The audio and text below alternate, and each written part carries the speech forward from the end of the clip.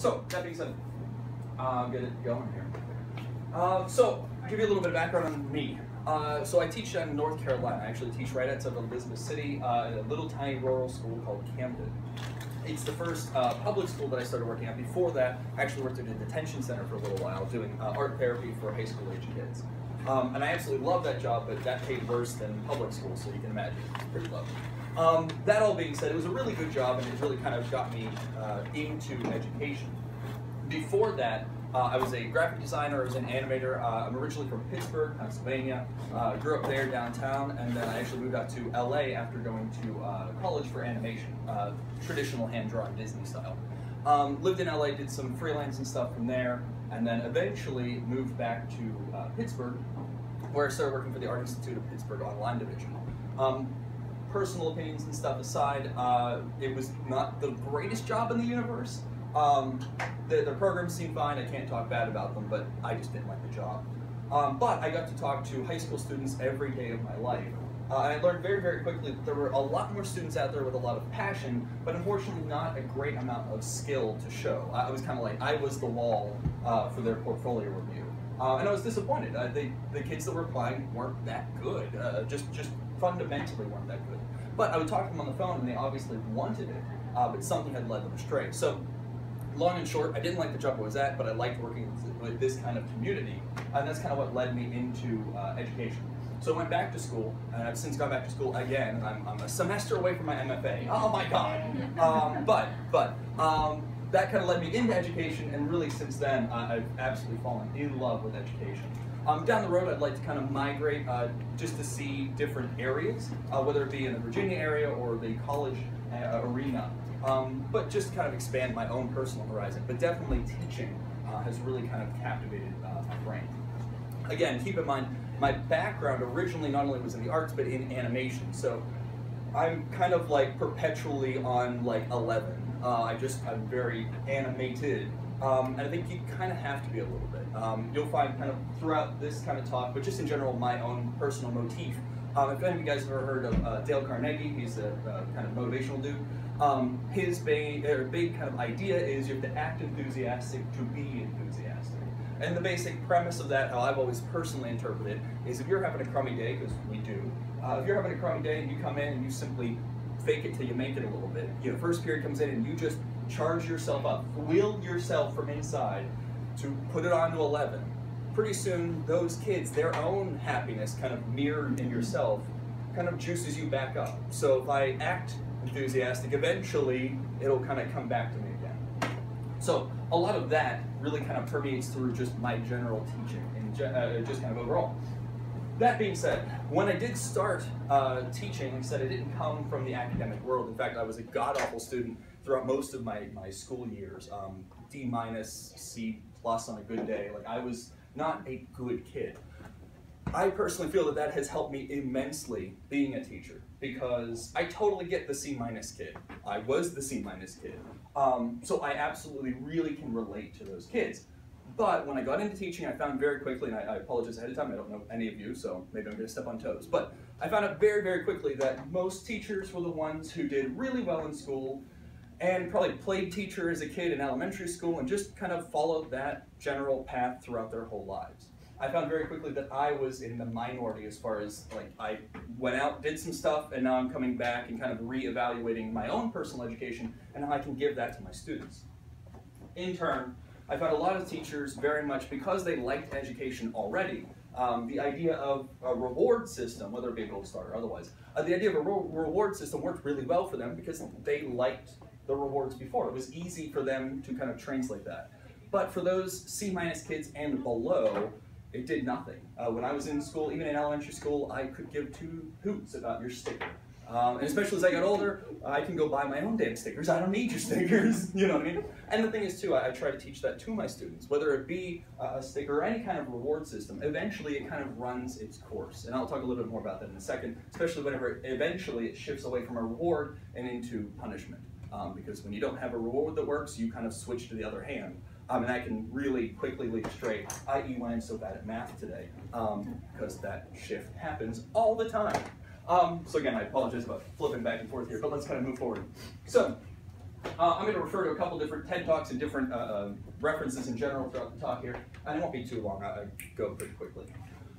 But this here is Adam Lipsake, and in one of his talks, he kind of began, so I'm going to kind of paraphrase from him, but he kind of started out and he asked his audience these questions. And so for a second, I just want you to rhetorically kind of think to yourself, who are you? What do you do? What do you do, however you interpret that. Who do you work for? What the work you do and who is it for? And then finally, how does that work that you do help those people that you work for change themselves for the better? So kind of get that in your head a little bit real quick. Who are you? And again, maybe you're thinking about your personal name. What's your personal identity? Are you an art teacher? Are you Mr. Kozak? Are you that guy who drove 2 hours to go to a different state's conference that you totally snuck into their Facebook club? That's fine too. Whoever you are, right? Whoever you are. Think about, what do you do? Again, are you an art teacher? Are you a specific kind of art teacher? Are you a middle school teacher that happens to teach art? There's different ways you can kind of organize this, right? So I was watching through his presentation. I really wanted to kind of steal from him. Again, I'm paraphrasing. He did a whole different take on it. But what I really found inspiring from his standpoint here was that there's only one question that really matters. Because these first three here all deal with you. They all deal with you impersonally. And yet this one here, this last one, is the only one that looks externally. It's the only one that goes outwards and says, okay, well, your role, whether it's your job or your name or whatever identity you have, changes over many, many, many generations throughout your life. We constantly are changing who we are, so these questions don't really matter. Who you work for also changes. Maybe you find yourself that you work for the students and held to the administration, or you work for a district and really your students come and go. Again, all of that can change. That can change here and now. You could have come into this room, by the time you leave, you might think completely differently, but the work that you do can directly affect how you perform, right? Because that's the goal here. Whether you're a teacher that works with different age groups, whether you're elementary, middle school, or high school, the goal of teaching is to answer that last question, right? Because I don't care if you're the best drawer, you're the best painter, it doesn't matter what your craft is. It matters, are you reaching the kids? I feel like the Stand and Deliver movie, remember that one? I gotta reach the kids. So that's really the goal here, right? Is that we're trying to reach our demographics. So there's I'm really big into philosophy. I find that philosophy oftentimes bleeds its way into my class. I would love to be a philosophy teacher that just happens to draw occasionally. But one philosopher here, his name is Sartre. Never mind, okay. So we've got Sartre here, he's a classy looking gent. And he wrote this very easily digestible book called Existentialism is a Humanism. It's a light read. You could read it on your ride down to wherever you're coming from here.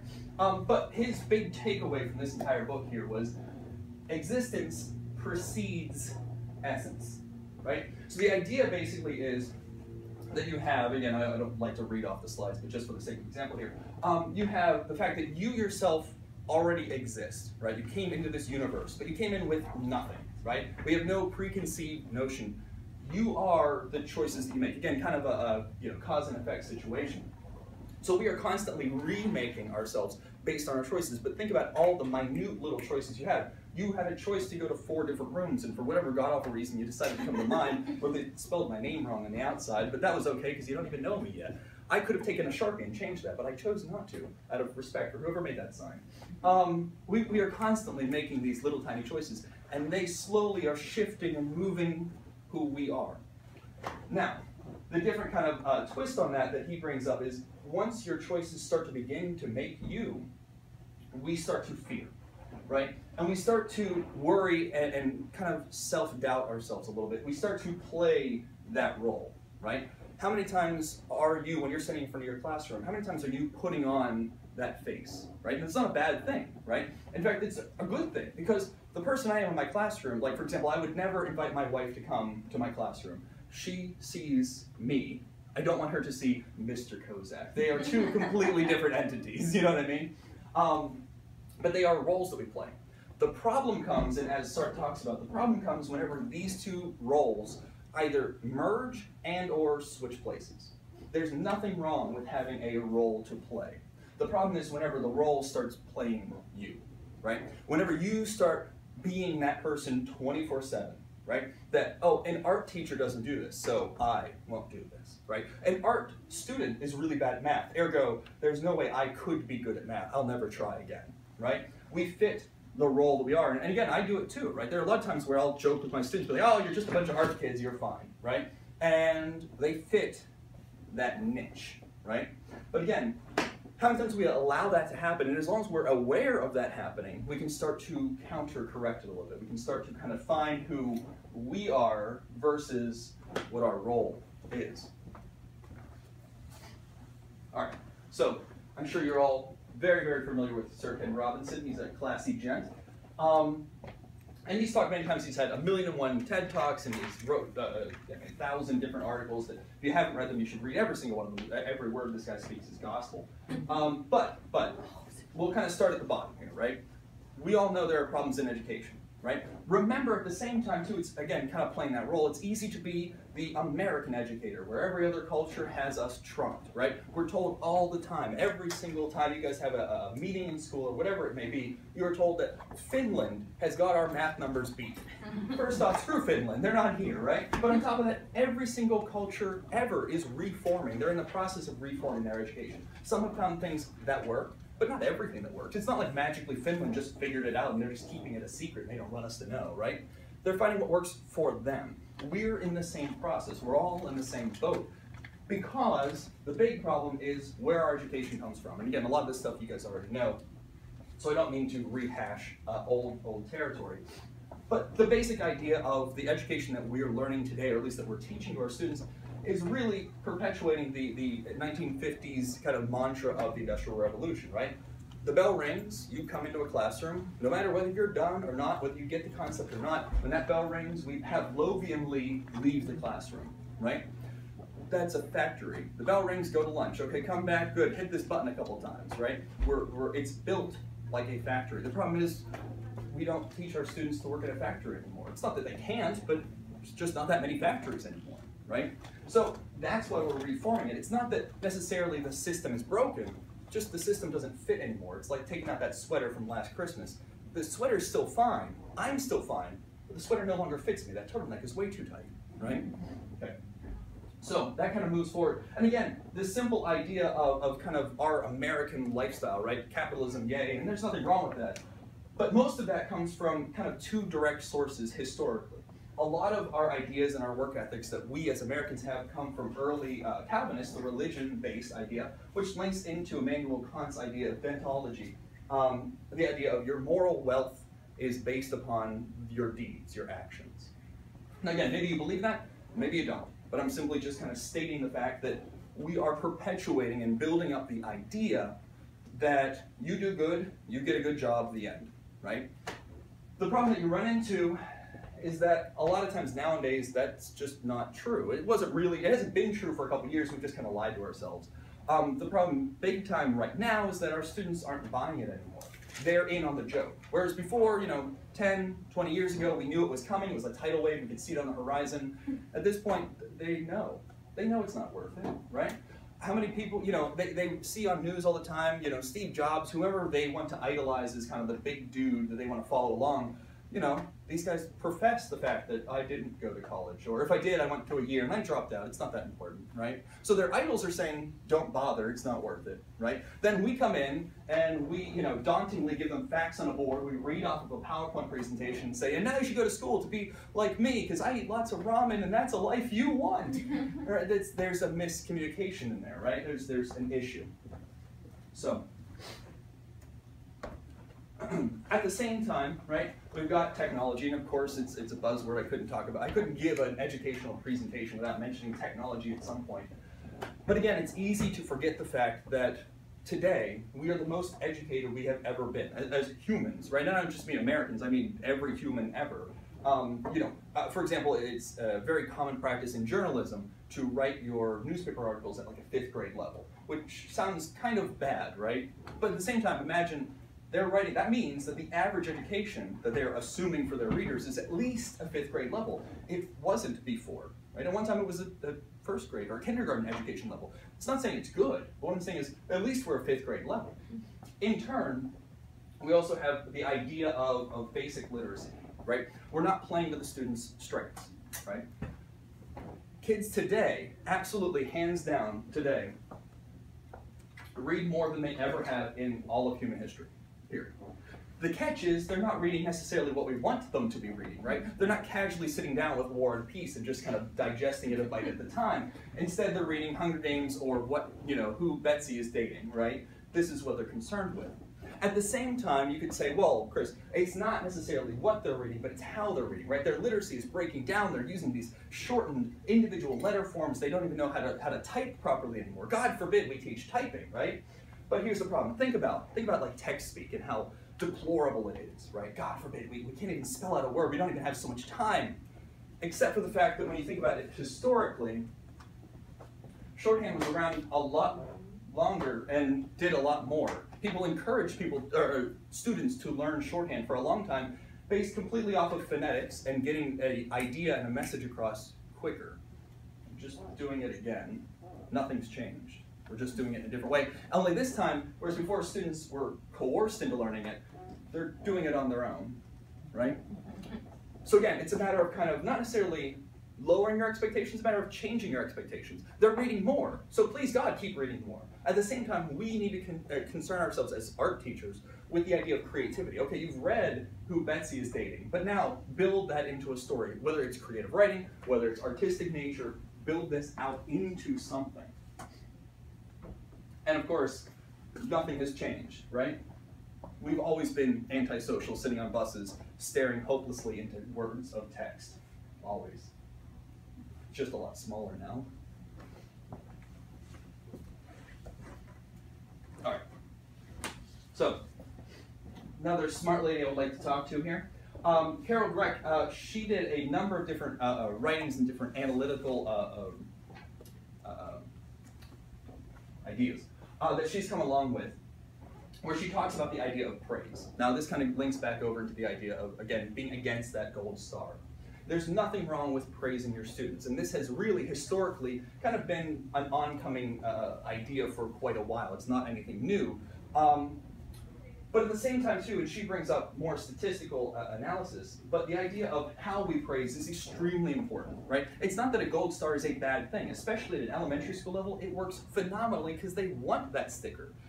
The problem is eventually that desire dies off, right? Whether you're in 3rd grade or 6th grade, eventually they don't want the dang sticker anymore. And the problem is if that's your only go-to source of reward, you're done, right? Now all of a sudden they don't care about education anymore, kaput. But at the same time, what I can start to do is begin to go from that external idea into an internal idea, right? How do I make them want to do the work, right, themselves, right? Because you all know yourselves, if I tell you right now, hey, whenever you get home, I know that it's going to be like 3 or 4 o'clock whenever you get home, it's going to be 5 o'clock when I get home. If I told you you have to go and clean out your garage, you'd be like, son of a gun, I don't want to clean that damn garage. But if you right now are thinking, I hope this presentation is over soon, I gotta get home and clean that garage. If you're thinking it, even though it might still be a chore, you're almost in a sick way kind of looking into it. You're looking forward to the idea, like, oh man, I gotta get home and get to that, because you want to do it, right? It's intrinsically motivated as opposed to extrinsically. I can say, I'm gonna pay you $10 if you clean that garage. Yeah, well, that's not worth $10 of my time. I can pay $100. Well, I mean, I'll go do it quicker. I'm not gonna want to do it, right? So what she gets into is the idea of praise, of reward. So if you're praising a student's intelligence, and these are her words here, if you're praising a student's intelligence, the problem is that at the end of the day, you're building a sensation of fear. Because you're saying, oh, how smart you are. You figured that out all on your own. Yay, right? Good for you. The problem is you're patting them on the head, and they know they're at 100% right now. They have motivationally built themselves up. You are perfect. The problem with that 100% is they can only go down from here. So whenever I say, hey guys, you want to try something new? They're going to say, hell no, I'm already perfect. You give me something new, I could fail. I don't want to fail, right? Instead, we rotate that around and we start praising their desire, right? We start praising how they actually work. So instead you could say something like, you worked very hard on that, right? We're praising their diligence on an effort. Would you like a new challenge, right? Oh. Okay, well, yeah, I worked hard on that one. Give me something else to work hard on. We're praising the effort, not the result, right? All right. So, couple other peeps to talk about here. So we've got Dr. Joseph here. And Dr. Joseph, again, building kind of on these same concepts, talks about the idea that the human brain loves novel and new ideas, novel and new thoughts. And again, these are not really all that novel. We know it ourselves. I could show you, well, Star Wars is a horrible example, but I could show you a lot of different movies. Star Wars, because I could watch it any time of any moment of any day. But I could show you any movie, just pick one off the top of your head. But even if it is Star Wars, even if it's your favorite movie ever, by the time you've watched it, I don't know, 10 times in a row, you kind of don't give two craps about Luke Skywalker anymore. We get it, he gets the lightsaber, cuts some people, and then we're good, right? It gets boring, right? Because we know what's going to happen. Now, what ends up happening is, and as you guys know, whether it's in the arts or in any form of education, particularly in math, where it's more analytically minded, is we get into the idea of repetition equals memorization, right? I'm going to keep beating it into your head and you're going to memorize it. And or, as we all have done, because at some point you guys went through college and you totally did this, you just cram before the test, you take the test, and then they come sparting out your brain, and you don't retain anything, right? That's a huge problem, and yet the problem is not with education, the problem is with us. I'm going to find the shortest route to this solution, right?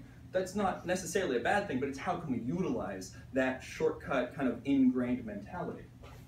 So instead, again, I'm going to reward the persistence, right? The action of not saying no and the action of kind of gaining that understanding. I oftentimes will talk to my students about the idea, or the differences, between wisdom and intellect. Every student that I have, at some level, wants to be considered smart. No one wants to be dumb. And some of them have accepted that, again, that role. But deep down, no one wants to be dumb, right? But the problem is they think that the answer to not being dumb, they think the opposite of dumb is intelligence. Intelligence is memorization. You've read a lot of books, whoop-de-doo, right? Wisdom is what you do with that knowledge. It's the hands-on, street-smart skill. There's a movie, my background's in film studies, sorry. So there's a movie, and there's a quote from the movie that I really enjoyed, where a car pulls up to a gas station. And a fellow's talking to a young boy, and he says, do you know the difference between wisdom and intelligence? The kid says, yeah, sure. He goes, all right.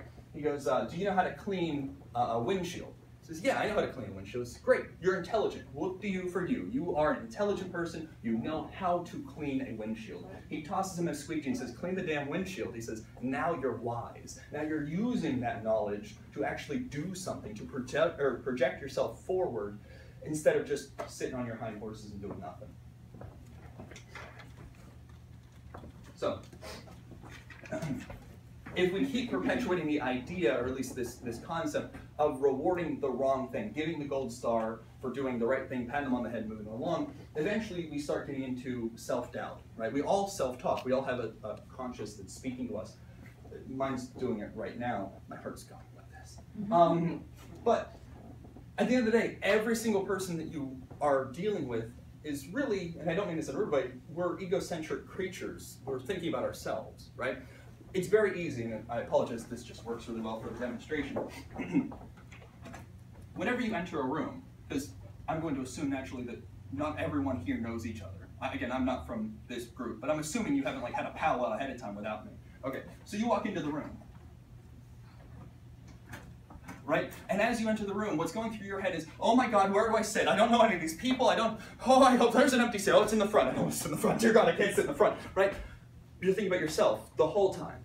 Right? I'm not walking in and saying, oh, I hope you're doing okay. And is your day going well? No. I'm thinking, holy hell, I got to be the cool kid. But the cool kid doesn't sit in the front. I sit in the back. That's where I sit. Right? So we're going through and thinking about ourselves. The catch is, so's everybody else.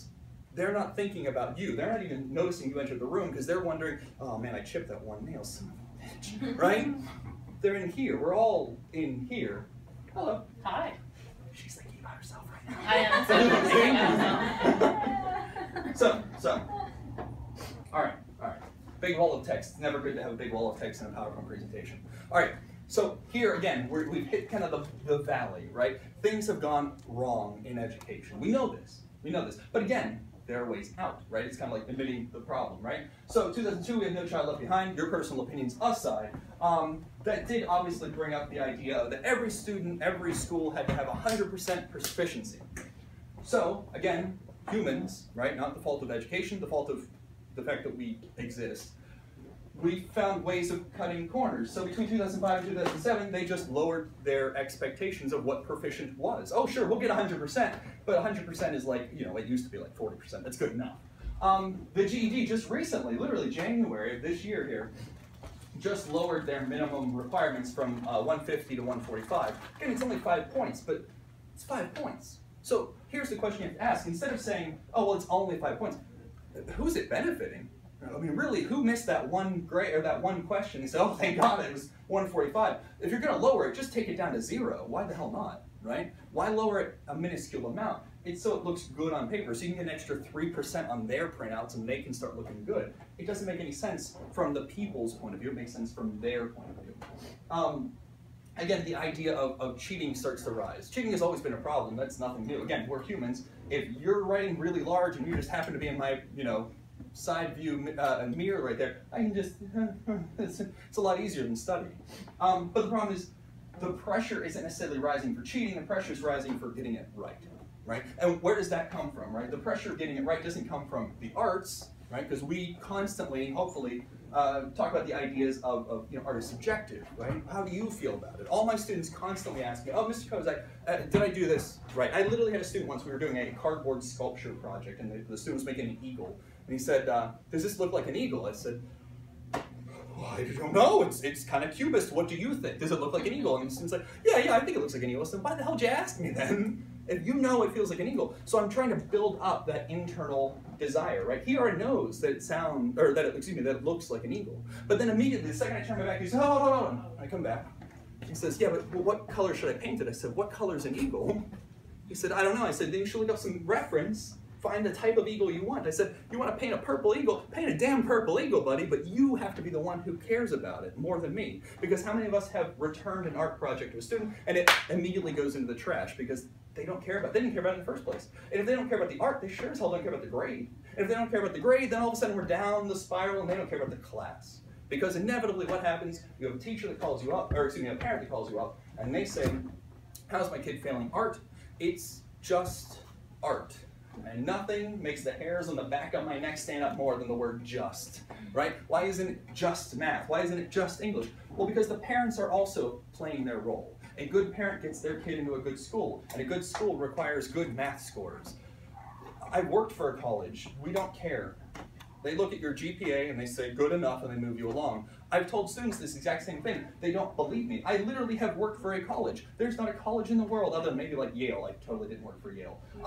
There's not a college in the world that's going to say, well, you got a D- in art in 4th grade. I'm so sorry. It's never going to happen. It's never going to happen, right? At the same time, too, again, we do need to objectify our artwork slightly because we have to give it a grade. Right? We have to quantify that grade. I try my best to kind of take it out of my hands in my classroom. I use rubrics for every single project that I have. And it's worked out really well so far so that when a teacher comes knocking on my door, or a parent comes knocking on my door, excuse me, all of my students have to upload their artwork online, every single one of them. Online, whether you're using Blackboard, Canvas, I personally use DeviantArt. It's a website I've used many, many times before, kind of like a Facebook for artists. They have to upload all their stuff online. What was that? DeviantArt. DeviantArt. It's a good website. Some of your students might already use it before. I just made a group. I actually got in contact with the company themselves and said, hey, I want to make a group for my students. And so that way, instead of me kind of clicking and hunting down their webpage to see if they turned in their project online, they have to submit it to the group. So I just load up the group, and there's a big wall of their artwork. If they didn't submit it by the deadline, too bad, so sad, they get a 0. That's the point of a deadline, right? I won't lie. My students know ahead of time, I am a horrible jerk about deadlines. In turn, and I tell them this ahead of time, I'm also not the helicopter teacher. I'm not going to come, I'll come around and check up on them, but I'm never going to come around and be like, hey, you're not working right now. Why aren't you working right now? You should work right now. Go ahead and work right now. Because guess what? It's art, and it is subjective. There are times where like, you know what, I just kind of not feeling it right now. So instead I'm going to say, hey, you know what, we're going to do this still life project, the still life setup, we're going to draw it. I can't have you disturb anybody else. But at the same time, if you need to check your cell phone, well, I've got my cell phone too. Actually, mine's in the back recording. Hello. But yeah, this will be on YouTube. Yay. But that being said, right, at no point in time, I have to hold them to my own standards. If I'm not going to hide my cell phone in my car, maybe your schools have different rules, but I'm totally not giving up my cell phone. I'm not going to expect them to either. At the same time, I'm also not mid-lecture going to take a cell phone call. I'm not going to check my tweets, right? So there's a certain level of kind of quid pro quo, right? I'm going to expect what I do out of them. So I'm never going to hover over them. I'm never going to say, you have to work on your homework. At the same time, there's a deadline. So you know what? You want to coast all day? Whoop-de-doo for you, man. Friday is that deadline. And if you turn nothing in, you're going to get the fruits of your labor. And if parents come calling, they come getting angry, let them get angry. They knew what was going on, right? I have to draw a hard line, because guess what? That's why the parents respect the English and the math teacher. Because when a parent says, why is Billy failing? The teacher just pulls out the test and says, look, he failed the test. And they go, oh, well, he did. There's an F. I see that right there. He must have failed. Right? That's the end of it, right? They never question it. They might get angry. Well, how can we get him tutoring? We need him tutoring, right? That's fine, right? But there's a hard line. The problem with art is that it is subjective. Well, how did he get a D on drawing the human portrait? Well, you and I all know, I can look at this and be like, dude, it's totally a D. It looks like crap, right? I mean, I know that, right? But at the same time, if I can quantify it using a rubric, that becomes my first line of defense, right? That becomes my first line where I say, look, here's the grade. Well, they might question you a little bit further. Okay, well, look, he had a whole week to do this and he didn't work on this project. Oh, okay, well, and they still might attack you some more, right? Because they're hot and bothered and all that jazz. But again, at least you have a couple lines of defense blocking you along your way. Okay. All right, shifting over. See, it's an element, no, okay, all right. So, schools. We know that there's problems. At the same time, we've gotten into a huge issue where we have the criminal element. Now again, I don't know about your particular schools. My school is teeny tiny and very rural. I will tell you an honest truth. This is a factual story, and I will forewarn you, I'm totally going to swear. Okay, brace yourself. Are you ready? Swearing? Okay, are you ready? This absolutely happened in my first year teaching. To give you an idea of what kind of school I'm coming from, I had a student who was very, very upset. And this student totally just zoned out, had been zoned out for 2 weeks in a row, just turned in nothing. And I come around, I'm like, look, buddy, you gotta do something. You gotta work with me here. Right, he's upset. So I start kind of walking, so I'm gonna come back, do what you need to do. So he slowly starts packing up his stuff, very quietly, didn't want to disrupt the class. Very quietly starts packing up his stuff, zips his bag, quietly puts his backpack on, pushes in his chair. Again, mama raised him right. And he goes to leave the room. And as he leaves, to make a profound statement, he turns around, brace your ears now, he turns around and goes, you, sir, and he leaves the room. Not lying, that absolutely happened to me. I couldn't take him seriously. I was just like, okay, buddy, like, you go for it. I ended up meeting him in the hallway, and I just told him flat out, I said, look, man, I said, I'm not going to yell at you, I'm not going to get you in trouble, I'm totally not going to send you to the office, because all they're going to do is have you sit down. That's what you want to do. That's the opposite of what I want to have you to do. I said, literally, all I want you to do, I said, give me your backpack, let's leave it here, so at least you have to return it at some point. I said, walk to school. Take the hall pass, wander. Just go. Just go. Right? Now again, he could have totally left the school, right? And I would have been in dee-doo-doo, right? But he had a hall pass, so I figured that covered me a little bit. So he wanders to school. Came back 5-10 minutes later, totally cool as a cucumber, took his backpack, sat down, and literally just constantly, I'm really sorry, I've been having a lot of things going, and like totally just broke down, 100%. Now again, that is an odd, but it gives you kind of an idea. My school is not like, Crime USA. It's just not. At the same time, the school that I went to when I was in high school was. I grew up in inner city Pittsburgh. It was not, the corn to kid ratio was significantly different than where I am currently. But here's the problem. More recently, in the 5 years that I've been at my current school right now, down in North Carolina, in the 5 years I've been there, the criminal element has been on the rise. Count them, 2 girls have gotten pregnant. Dear God, no! Right? One kid had the police called on him. He got into a fight. Right? Rural North Carolina never saw it so bad, right? Of course, the criminal element is on the rise. But here's the problem. What the administration is not seeing is that it becomes a cyclical nature. And we all know this because we see it every day, right? The kids walk around, they have a bell to go to. Just like a warden telling them where to go to. They're guided, they're told, you have to go here. They're not choosing it.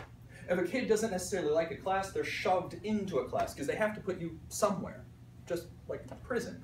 A student walking around aimlessly, God forbid, you have to be in a classroom. You cannot. You took more than 3 seconds at that water fountain. Get somewhere, right? We yell at them, right? We slap them on the wrist. We tell them they're doing wrong constantly, right? Constantly.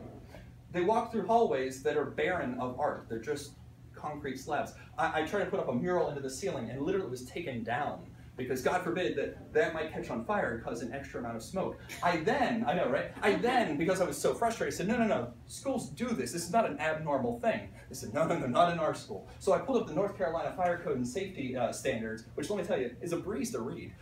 Read through that real quick, highlighted everything I possibly could, brought it down to the school board, and demanded that they themselves, not me, because I already had put it up in the first place, demanded that they put it back up as a sign of defiance. And they did, because they had literally no red tape to block me. The catch being, and as the moral for my students, I had to do the legwork. I didn't just roll over and die. And I couldn't also go down and just cause a ruckus and kick a chair over, right? I had to go and do research and hunt down the facts. But when I had the facts like a good lawyer, screw them. What do they got on me? I've already won. The problem is, with this criminal element that we're constantly scared of, is that we're feeding it. Right? It becomes a self-fulfilling prophecy. So I've invented the idea of medieval economics. What do? We launch money at it, at the problem, but the problem is the problem gets bigger. So then, well, we launch some more money at it, but we're feeding, literally financially, feeding the problem. Let's hire another police officer. You think the kids don't notice that there's cops in their school? That feels like a prison, right? So what do? They respond like prisoners, right? The catch is this. We in the arts, we are the solution. Kids don't want to go to math already. And don't get me wrong, math could really stand for a dose of creativity themselves. For the most part, kids want to be in our class, right? And you know, especially with your advanced kids, especially Art 3 or whatever grade you have, 8th grade, whatever you're at, those kids desperately, your class is the only thing that gets them through the day, right? So we already have the in with these kids. We already can start to prove to them that there's something better than this weird bubble that they've been raised inside of, right? We can show them different cultures across history, across the world, right? Because we are already, by the simple fact that we're the arts, we are cross-curricular, right? And cross-curricular is extremely important, and of course it's a buzzword, but think about the fact that history, right? I use this one a lot and angers all the history teachers. Everything in a history textbook is art. It's in my classroom. I just gave it to them. I loaned it to them, right? Whenever they start talking about ancient Egypt, what are you talking about? Ancient Egypt's art. Whenever you talk about ancient Greece, what are you talking about with ancient Greek art? Because that's the only thing. Culture is the only thing that's left behind from these cultures, right? It's the only thing. Talk about ancient, not even ancient. Talk about the American Revolution. What do you show? You show, rifles, pistols, and talk about the wars. Well, those were man-made, handcrafted tools made by artisans and designers. It's all our stuff. We are cross-curricular because the arts is everything, right? We are a little bit of everything, right? So it's not that we're forced to be cross-curricular, we are cross-curricular, right? So we are the solution to this problem because we don't even necessarily, as we all know, right? We don't need money. I can teach art by going outside and drawing a circle in the dirt with a stick, right? Granted, there are more advantageous ways of doing it, but I don't need anything because it's already here. And it's already here in our students as well, right? They want to express themselves, whether it's through musical arts or performing arts or visual arts. They have so much to say, and their only outlet is Twitter, right? We fill that void. But we also have to be able to step over the wall that is the academia side of things, right? It doesn't have to be so by the book. We don't have to make 4,000 photocopies and hand out tests because it's been done in the past or done to us. We know what works. Just trust your gut and go with it, right? All right, so I just like this little quote here. And you guys probably have heard this before, it's an old one, but I still like it. So, to summarize, because I really don't like walls of text. To summarize, right? Imagine for a second that you're at the beach. I live by the beach, so I have a beach. Okay. And you go ahead and you scoop up a handful of sand, right? Along comes a wind because, well, there's wind that's going to happen. You can't stop the wind, right? So along comes the wind, and some of the little grains start to go 2, 3, 4 little grains waft up in the wind. You get scared. I mean, you have a whole mountain of sand, but you lost 2 or 3. You're scared. So what do? You snap your hand closed. But when you do so, all of that sand runs through your fingers. You've just squeezed out anything that possibly wasn't going to be bothered by the wind at all out of fear, right? And now what do you have? Well, you might have a little small pile of sand, but all the good stuff is gone because you squeezed it out with that tight fist. What we should aim for as teachers is not a flat palm, because we're going to lose some kids to the wind. But also is not the knee-jerk reaction of clamping our hand down to retain the handful of kids that we have, because we're going to lose anyone that we had any potential with. You want to aim for that nice cup, right? I have some rules, but they're not harsh rules. right? I don't have, in my classroom, I don't have a wall of rules, right? I don't know about you, whenever I went back to school to get my teaching certificate, they told me flat out, the number one thing, actually two things, the two things that every teacher should always do: have a huge rule list so that every kid knows what's expected of them, and never, under any circumstances, ever talk bad about a kid, never demean a kid. I work with high school kids. If you pick on a kid, it works wonderfully. I'm not saying it's nice, but man, do they respond really, really well, because they're really concerned about their social pressures. I teach art in the middle of nowhere. I don't really care about myself, it's fine, right? I've got nothing to live towards as far as my own reputation, because my reputation is separate than my role. The art that I make goes into galleries in Norfolk or other cities. That's me. Then I go and teach as well. That's a separate entity, right? I don't have a list of rules because I only have one rule. Long ago, my first year teaching, I had 5 or 6 rules because I was going to be the good teacher that made all these good rules. But the problem is every kid that goes to every different classroom, they're going to run into problems because every classroom has different rules, and then the school has different rules. In some classes, you can listen to music, and some you can't, right? And they run into these problems. So I have one single rule, and it works really, really, really well for the art classroom. It sounds a little dumb, but I promise you it'll work. My only rule for the art classroom is don't be handsy. That's it. Don't be handsy, right? Don't be handsy. Here's the thing. It summarizes a lot. I don't want you touching other people. That makes me vomit. It's gross and sick, and I don't want any smooching going on. At the same time, don't touch other people's arts. There's nothing you can do that can positively influence their art. It's theirs. Leave it alone. At the same time, I've got X-Acto blades in my classroom. You will lose a finger if you're handsy. It's not good, right? So just keep your hands to yourself, and guess what? All of a sudden, everything else will iron itself out. I've got one single hall pass in my classroom to organize my class. I tell my students on the first day of class, I don't need to know about your bladder. You know more about your bladder than I ever need to know about.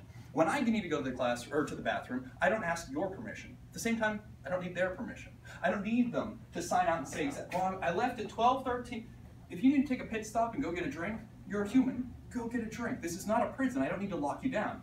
In turn, I do need to keep tabs on you. So, I've got one hall pass, and they have to take that hall pass. That way, only one person can be out at a singular time. So if the office calls and says, where's Betsy Johnson? I look around, I don't see Betsy Johnson. The hall pass is missing. I go, well, she's having tinkle time right now. When she gets back, I'll send her down to you. Because there's only one hall pass. It makes things really easy, right? That way, they have the freedom to come and go as they please. Right? At the same time, they have social pressure because they're high schoolers and they're scared of social pressure, that while they're wandering aimlessly and they're checking up on their friends, things they shouldn't do, they also know that they're holding this hall pass, stopping someone else from going to the bathroom.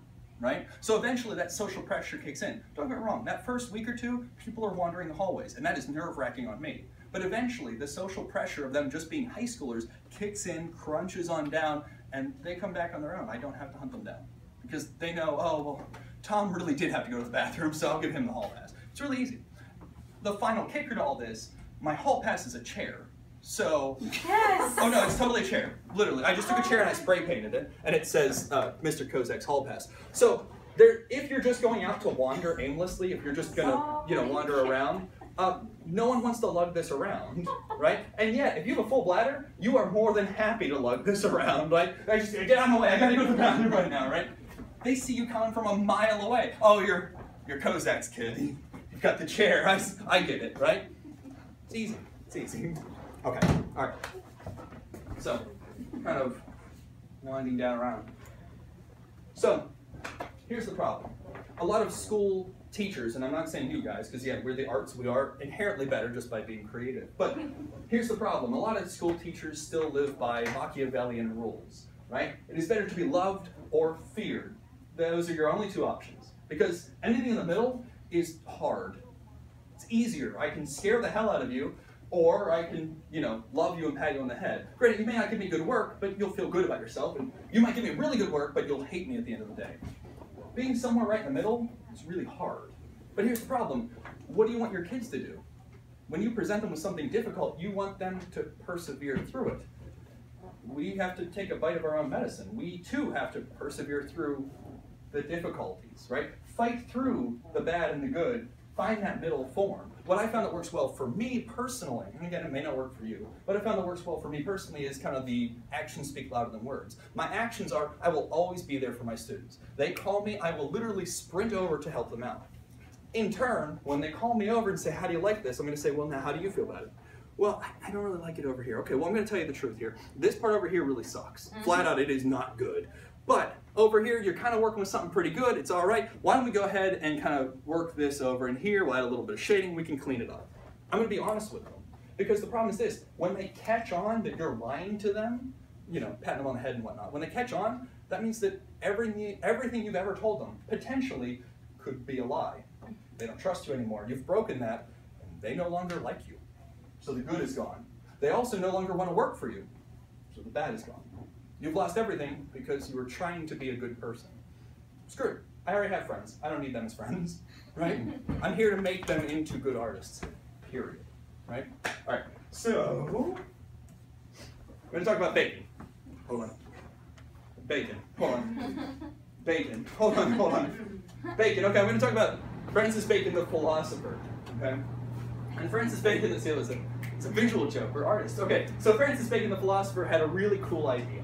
And yeah, maybe you've read about his stuff, maybe you haven't, but I really like his directionality. I won't lie, I'm not 100% subscribed to him, but we'll kind of start here for a second. He talked about how there are 3 types of people in the universe, right? There are ants. Ants go out, they're extroverts, right? They have nothing of their own, but they go out and they find things, and they bring it back home, and they build stuff out of it, right? I'm gonna go out and find people that can do some work for me. Oh, you got a cool idea, come on, let's bring it back. They're really out there. The problem is they have nothing of their own to offer. There are spiders. Look, that's creepy. Ooh. All right, there are spiders. Spiders, singular, solitary, introverts. They only use what they have on themselves. Their webs are made out of things from inside. Introverts only think within. It's good, but you know, anyone comes over to visit and you eat them, so that's not good.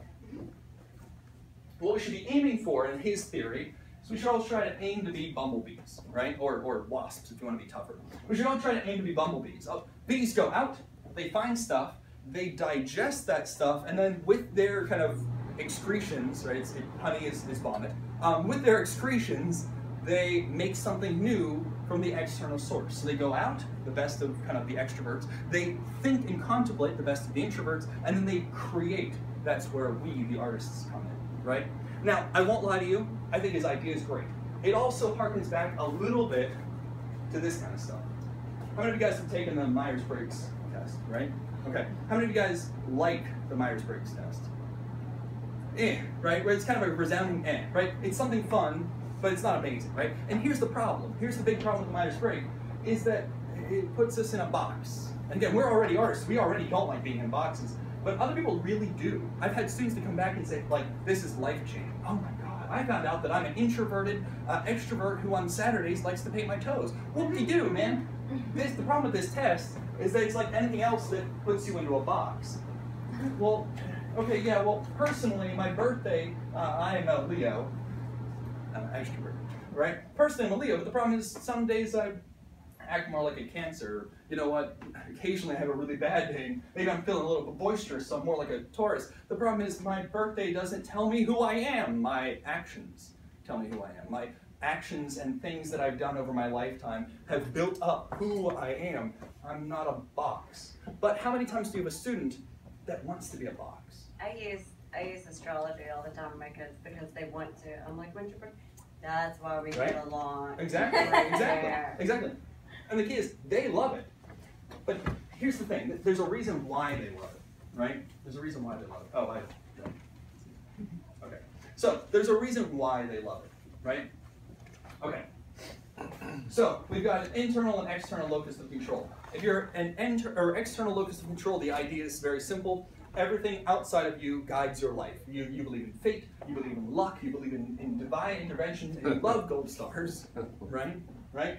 At the same time, you could have an internal locus of control. Literally everything in your life is your fault, right? It sounds really negative until you look at the twist side of things. If everything is my fault, that means that everything positive is also my fault.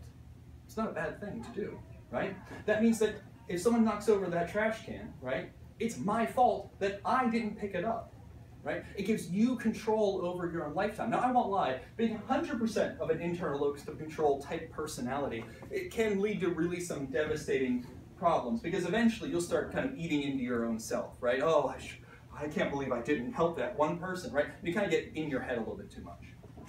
At the same time, understand that we have more control. Our students have more control than just things happening. We like getting put into a box because what ends up happening is we don't have to make that choice anymore, right?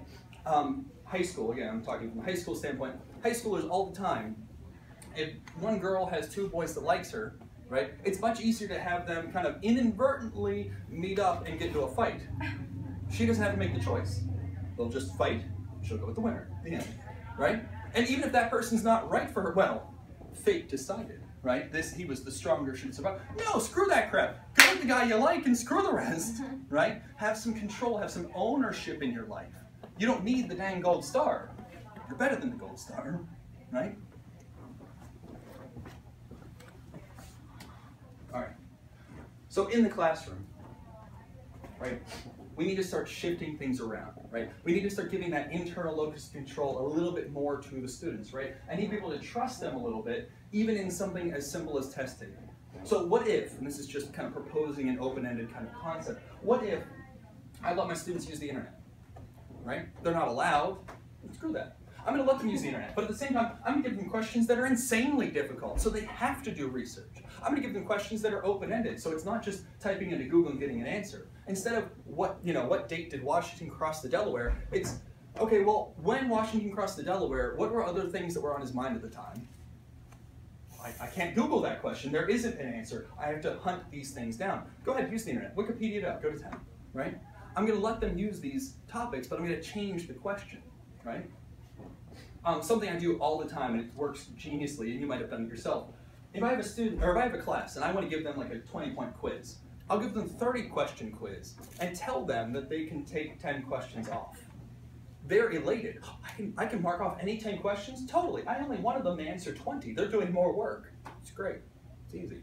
It makes them feel like they're having some control over their lives. At the same time, I'm getting the response I wanted anyway. And I can also dictate very easily by looking at their tests, oh, well, they all marked off number 15. That means I need to review number 15, right? It solves the problem for me. And at the same time, they don't feel bad about it, and they feel empowered. It's kind of a win-win, right? Let them work in groups, but let them work through different cognitive exercises, right? Like I said, I let my students upload everything online. That's more for me, I won't lie. I don't like lugging home papers because inevitably the one kid who did a really good project, theirs is the one that gets destroyed and they actually cared about their project. They upload it online, I just take my laptop home and grade it home. It's really easy. We also do, I don't know how many of you guys do them, again, different grade levels work differently. I do critiques for every single project, some in person and some just simply online. They just have to go around, kind of find other students' projects and add comments online. It's, again, very, very easy. They're already used to it, so I'm just encouraging that behavior. Just some quick examples here. These are a handful, and a small handful. I can give you a business card if you're interested and see a whole bunch of other stuff.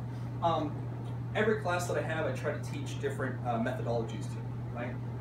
My Art 1 class is 100% just about thinking creatively. I don't care how well they draw. I just want them to appreciate thinking creatively, because if they go off and become a corporate CEO, they aren't going to necessarily need to know how to draw a bottle well. At the same time, if they're able to think around corners, they're going to get that promotion a lot quicker. It's the person who can find a quicker, easier way to redesign their environment.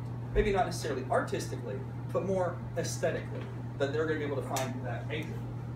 I have a lot of my students, for example, this is one I just did last semester with my Art 2 class.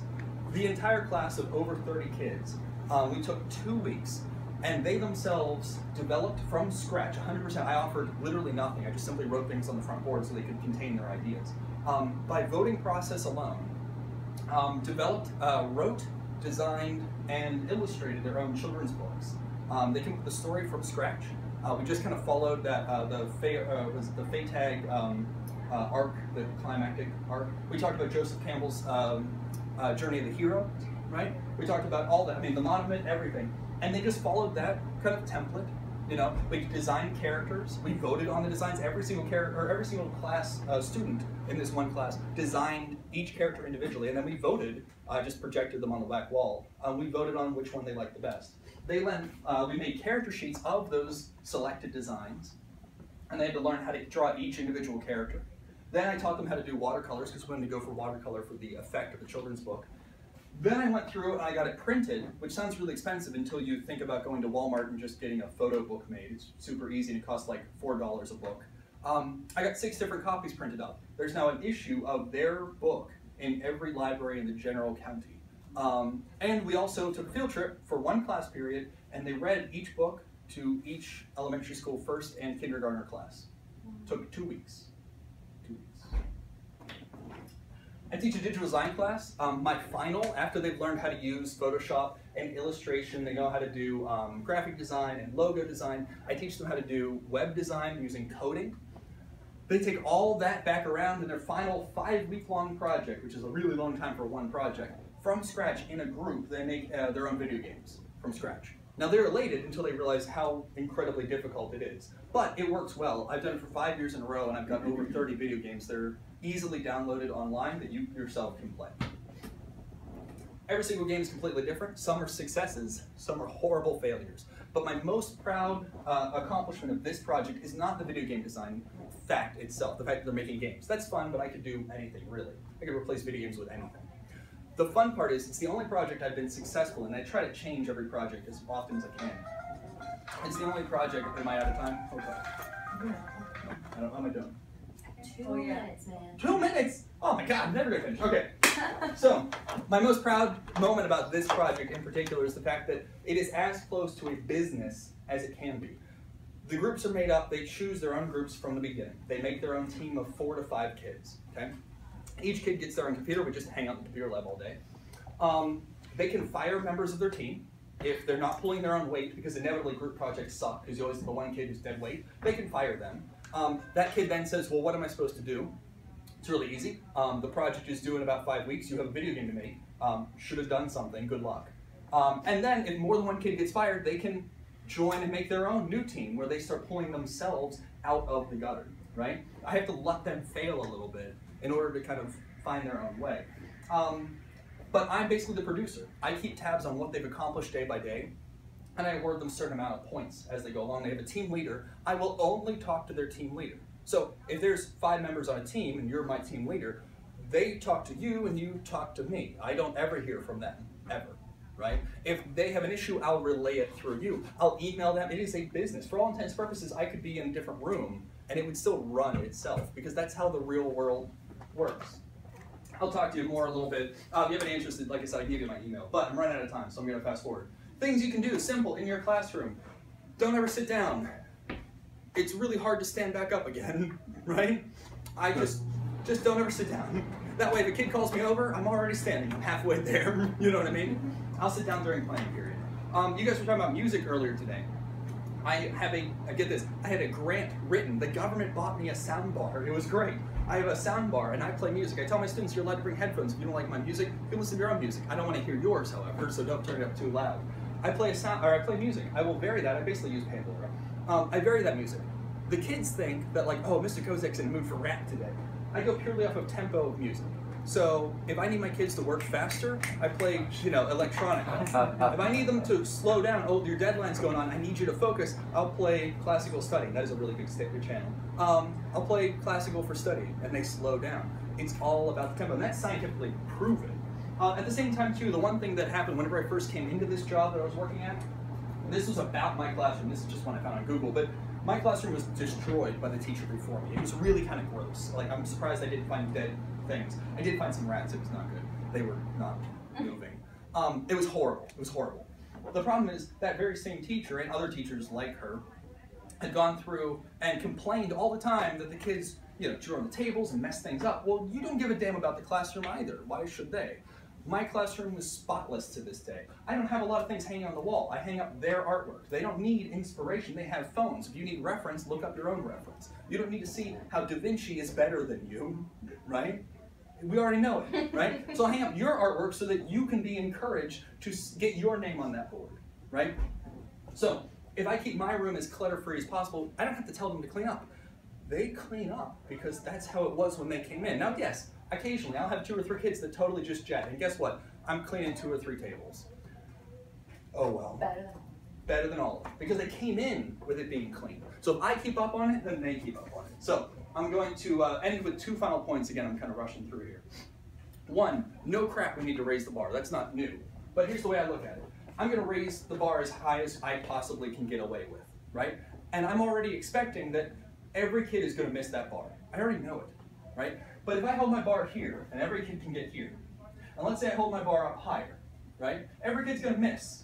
But by holding it up higher, they're going to go a lot higher than they would have gone otherwise, right? They're going to push themselves already because the expectation is higher. My students are their expectations. So I'll skip over this real quick, I apologize. Da Vinci was smart, okay. Finally, this is my absolute positive personal motto. It's nothing new, it's just what I live by. At all points in time, I let my students touch the stove. If you're a good parent, you should never let your kid touch a stove. It's dangerous, they will be burnt, right? Here's the problem. If I tell my student, or I tell my kid, don't touch the stove, it's hot. Instantly, hold on! Instantly, my kid is going to ask, or a student is going to ask, well, what is hot to you? Your hot may not be my hot. Hot is just a word, it's a concept. Now, they might not be able to articulate that, but that's what they're thinking, right? Because I've told them, don't do it. So what do? They're tempted. Oh, God, well, what is hot? And they're going to touch it anyway. And then they're going to get burned and cry and blame it on me, right? So instead, go ahead and touch it. I'm going to be standing right by with a bag of ice ready for you. I'm going to clean up the pieces. Make your mistake. Go ahead. Because the only things I've ever learned and the only things I've ever gained in my life were my own personal mistakes. Anything that's been taught to me, I've forgotten about, totally. And I love my mom dearly, but she used to say, don't talk to strangers. I talk to strangers all the time. I can't get a job if I don't talk to strangers, right? Instead, make your mistakes. Learn what strangers not to talk to, right?